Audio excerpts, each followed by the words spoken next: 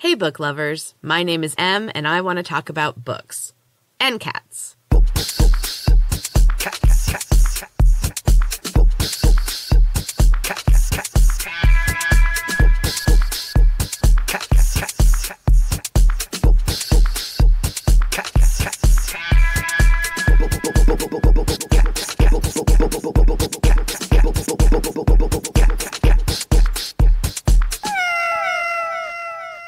So I have something new coming to Books and Cats in February. I am in the middle of putting it together right now, and I am so excited. So stay tuned for more info on that. And also don't forget that if you hang around after the music at the end of the episode, you can hear a new chapter of Heart of the Storm, which is my weekly writing experiment. It keeps me consistent. It's not super edited, but I think it's entertaining, I hope. If you haven't started listening yet, the story starts in episode 17 of the podcast. So I mentioned this briefly in the last episode, but I have created a to-read bookshelf. I've never had an actual to-read pile before, but my Book of the Month membership keeps the new books coming in. And the more I read up about other books, the more I find that I want to add to my pile. So I took a day and I cleared a shelf in the living room where I always have to look at it. So I can always kind of be thinking about what I want to read next. Plus it's exciting, you know?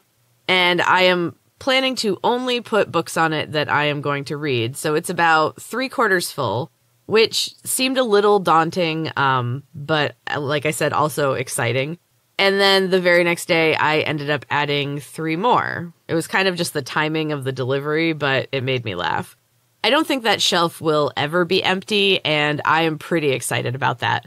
Now I just have to choose which one is next. But for now, let's talk about this week's book, which is The Winter Sister by Megan Collins. This was one of my Book of the Month books last year that somehow got skipped over and it got buried on a bookshelf, which was why I needed the to-read shelf. I had to take them from various places around my house and consolidate them into one place. So I found this book stuffed on a shelf, and I added it to the pile.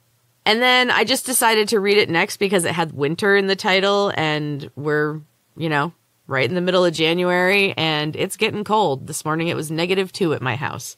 Kind of a dumb reason to pick a book, but it ended up being a great book, so no complaints. So this book is full of complications. There's complications in the relationships between the characters. There's complications in the family, both past and present. There's complications in a murder investigation with the police and politics and a cold case. It's a murder mystery, but it's less of a thriller and it's more of an emotional look at relationships and memories, which slowly unfold throughout the story.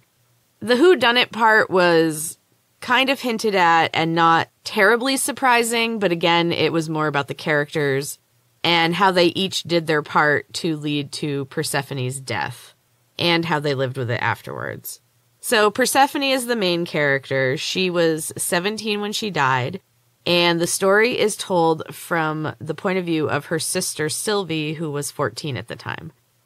I love the characters in this book. There's a lot of secrets and pain and layers, but there's also a sort of funny, scary, weird character that breaks the tension and seems to know everyone's secrets. But anyway, let's talk about the plot. Persephone and Sylvie lived with their mom, who was a strong single mother, a waitress, and a hard worker.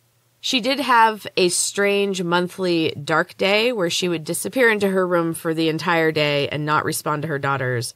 But there's also no doubt that she loves her girls. She has very strict rules about dating, and strict rules about other things. And while Sylvie is always willing to comply with her mother's wishes, Persephone was equally always testing her limits and rebelling.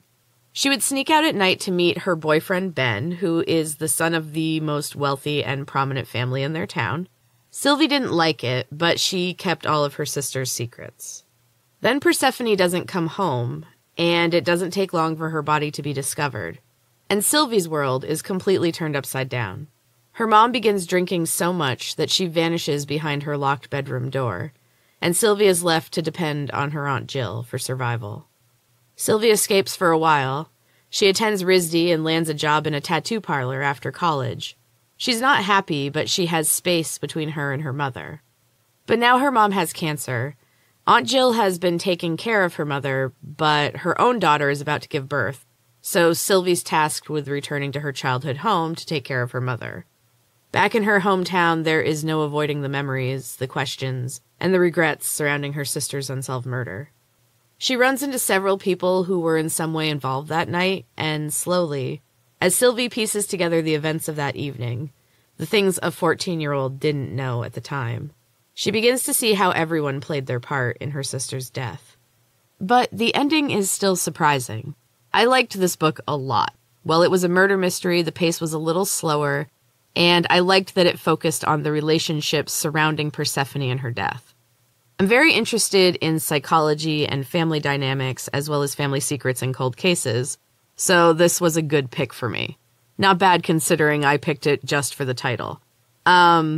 I don't want to say anything else, I don't want to give anything away, but I would highly recommend reading The Winter Sister by Megan Collins.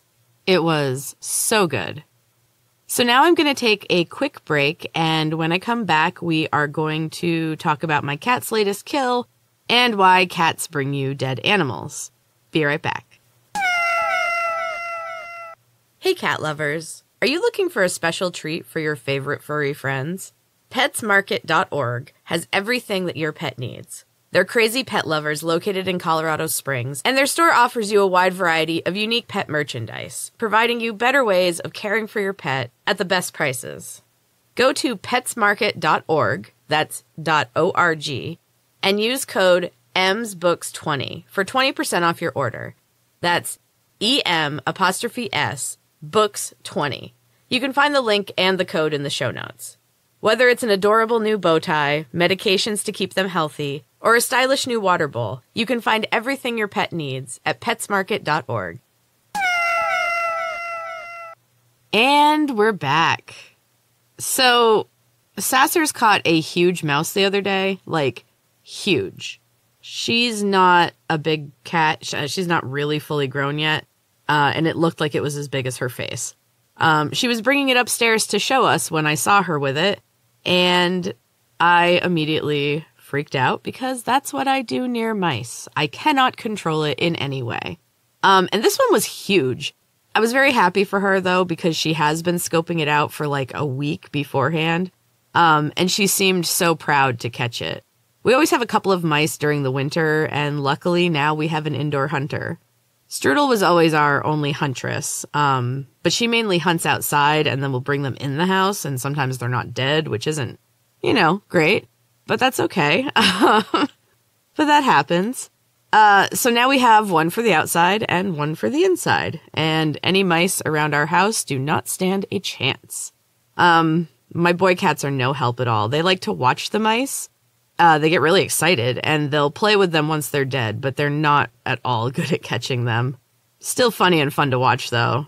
I just can't have them too close, because then I scream. It's like a compulsion. I cannot help it or stop it. And of course, the cats always want to bring me their newest kill, because, lucky mom. I hate being that stereotype, because I like to consider myself a fairly tough chick, but mice really freak me out. Okay, so I looked up an article on why cats bring you dead animals. And there's going to be a link to it in the show notes if you want to read more. So even though they were domesticated nearly 10,000 years ago, cats have retained a keen hunting sense, as well as a simple gut that allows them to digest raw meat. Lovely. Many cats don't eat their prey, and sometimes they don't even kill it. Strudel. Spayed female cats are the most likely to bring gory gifts to their owners. But there's a reason for this. In the wild, cat mothers teach their young how to eat their food by bringing home dead or injured prey. Domestic cats are no different. But in this modern age of spayed domestic cats, many female felines have no young to whom they need to pass on their hunting wisdom. I guess the boy cats don't have to be good at hunting. That's funny. By leaving a dead animal on the back porch, your cat is acting out its natural role as mother and teacher.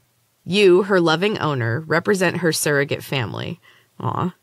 And frankly, she knows you would never have been able to catch that delicious mouse on your own.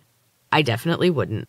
I always feel so bad when we have to take the mice away from them. When I made my husband take it away from Sassers the other night, and she just looked so bewildered and sad and just couldn't figure out what had happened to it. And I felt bad. I mean, she spent a week hunting that thing. It was amazing. So that is why your kitty friends like to bring you dead animals, which is very sweet. It's because they love you. So now it's time for the quote of the week. This week's quote is from the playwright George Bernard Shaw, who I vaguely remember studying in my college theater courses, but he's not really my style. But I was looking for quotes about families by writers, which may not have always been the kindest, but usually tend to be the most realistic. And I liked this quote. If you cannot get rid of the family skeleton, you may as well make it dance. Make it dance, book lovers. Life is too short. So that is all for this episode. Please subscribe and leave a review if you haven't. It really helps me out a lot. And also check out the Books and Cats merch. The link is in the bio. And show some love for the podcast. And remember, if you hang on after the music, you can hear Chapter 4 of Heart of the Storm. Thank you so much for listening, and please send any book recommendations or fun cat stories or cat facts to books.cats.pod@gmail.com. And until next time, keep reading.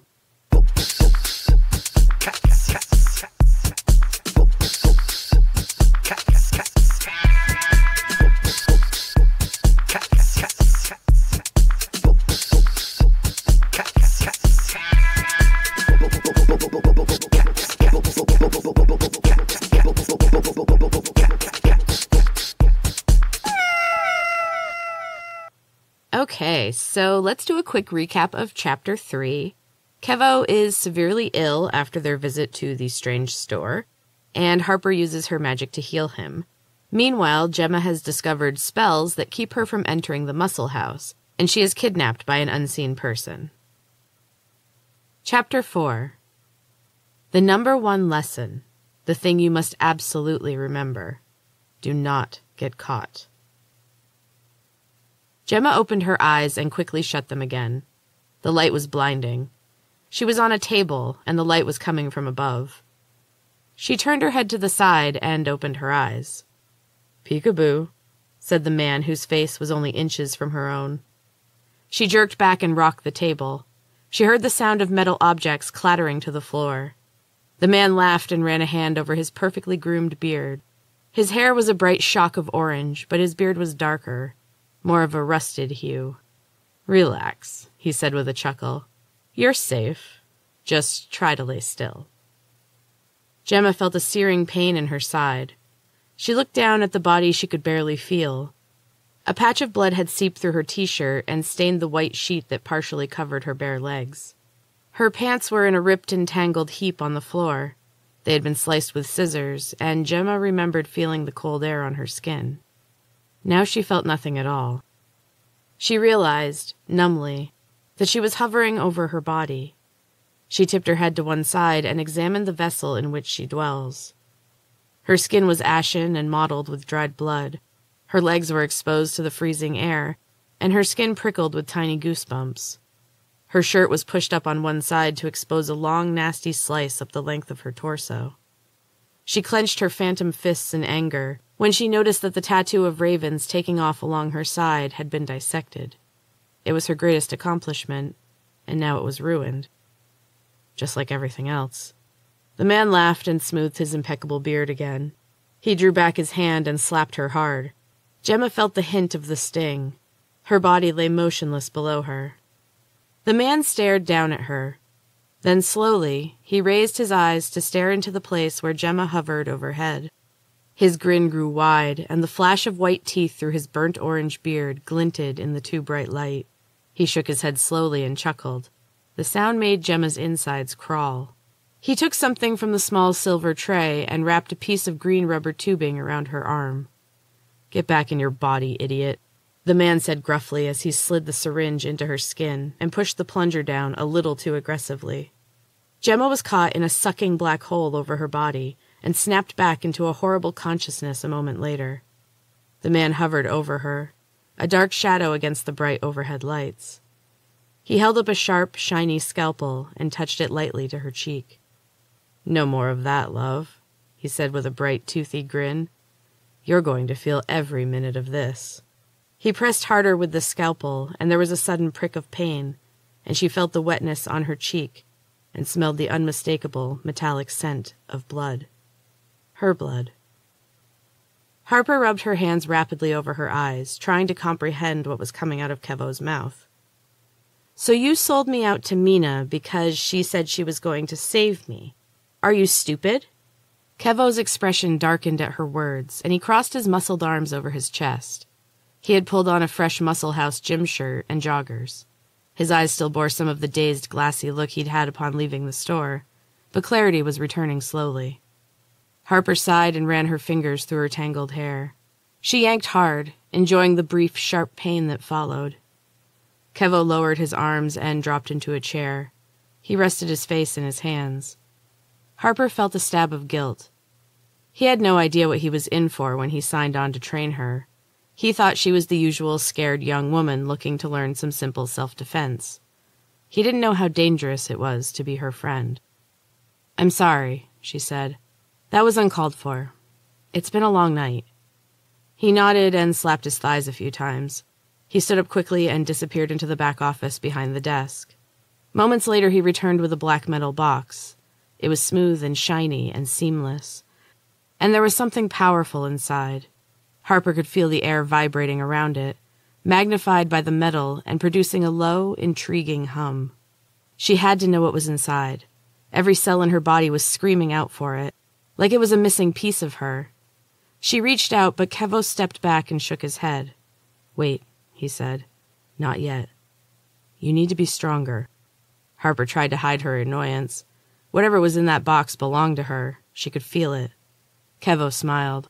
"It won't be much longer, but there is someone you have to meet first." A clap of distant thunder echoed outside. The lights flickered. Kevo's grin widened. "They're here," he said. A burst of nervous butterflies exploded in her belly. A fine sheen of sweat covered her skin and sent a chill up her spine. The air was alive with electricity. A second, louder clap of thunder shook the building, and the gym was plunged into darkness. A bright flash of lightning struck nearby and illuminated the silhouette of two figures standing at the door. The man with the shock of flaming hair adjusted Gemma's motionless body. He smoothed her hair back away from her forehead and turned to the silver tray. He carefully selected a pair of thin, pointed scissors that flashed silver in the bright overhead lights. He poured over her head and selected a thick handful of hair. With a couple of quick, aggressive snips, he hacked away a chunk of hair and let it fall to the floor. He returned to the tray and picked up a razor. He flipped the switch and it leapt to life in his hand. He carefully zipped away the remaining hair, leaving an exposed patch of skin and the shortest of stubble. The next part took slow, careful preparation. There were powders to mix, words to speak, and a dangerously sharp silver blade the length of his palm. He anointed the tip of the blade in a paste made from powders and a vial of pungent alcohol that he'd purchased from the wretched little liquor store near the gym. He'd had to abandon watch of Gemma for a bit, but he knew he would always find her somewhere near the Muscle House. She closely followed the other girl's predictable pattern. Easy to find. The paste turned the steel an inky blue, and he waited for the drip to fall before moving back to Gemma's waiting form. He placed the anointed tip in the center of the bare patch of skin and pressed down. And that, book lovers, is the end of Chapter 4 of Heart of the Storm. I hope you're enjoying it. If you have any ideas, criticisms, suggestions, whatever you want, send them to books.cats.pod@gmail.com. And until next time, keep reading.